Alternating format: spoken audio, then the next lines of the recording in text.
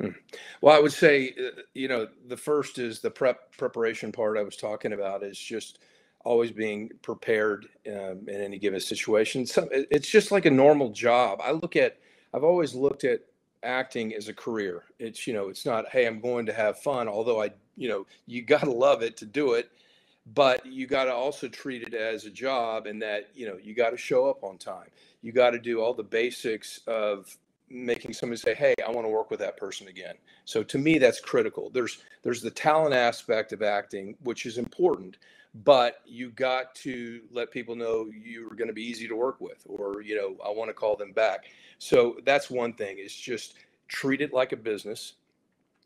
Be prepared, and a lot of it's networking, talking to people. In fact, we were talking about vindication. It's a great example of, I was at a Christian Media Association meeting, and that's where I met Jared. And we just talked. He said, you want to do a short film, and that's what turned into 3 seasons of vindication.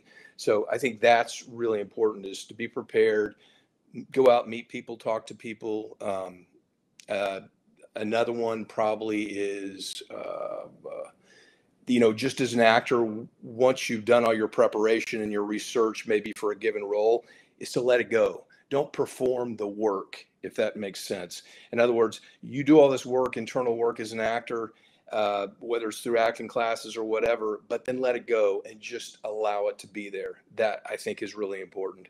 And then other than that is research.